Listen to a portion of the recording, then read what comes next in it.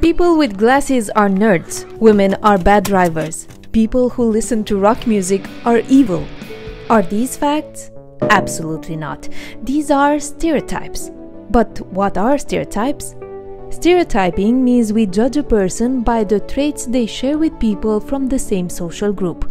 Although stereotypes may help us organize information in our minds, they also make us rush to form an opinion about people before getting to really know them.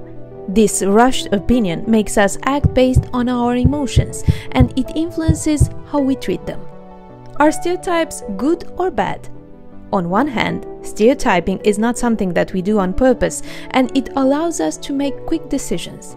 On the other hand, we have to be aware that stereotypes can be misleading and harmful, as they force people in boxes they don't necessarily belong in. Every person is different and can't be defined only by their gender, age, ethnicity, or race, hair color, or whom they love. Stereotypes may develop into prejudice, discrimination, or stigmatization. In a nutshell, we might think that people with tattoos are dangerous. Why does this happen? Because we learn about it from various sources. The more we are exposed to this stereotype, the higher the chances that it will stick in our minds. But this isn't really true, is it?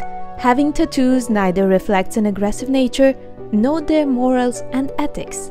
We learn stereotypes from our friends and family, from teachers, from the books we read, from the music we listen to, and overall from the media. So the way that certain groups, for example minorities, women, or foreigners, are presented in the media influences how we think about them. What can we do about stereotypes? The first thing is to understand that each human being is unique, instead of making the easy choice to fit them into a pattern.